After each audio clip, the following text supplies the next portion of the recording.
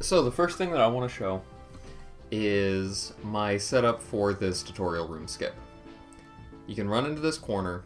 Like a lot of the corners, you'll notice Kingsley, you can go pretty far into it, and then once you start strafing, you'll, like, go just a little bit further.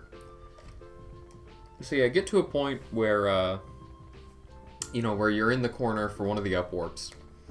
You want to turn the camera. You want to end up so that when you backflip, you're basically parallel to this wall on the left.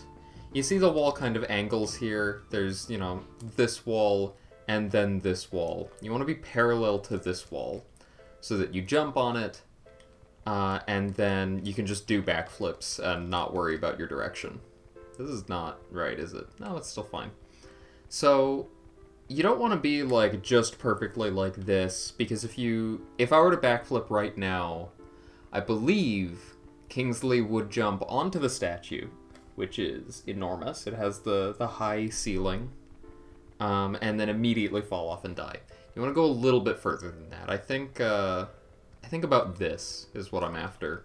Backflip to get on, 3 more backflips, then look down, kind of point yourself over at the hall.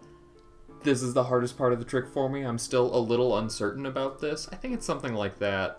And then run forward, jump, and hope you made it.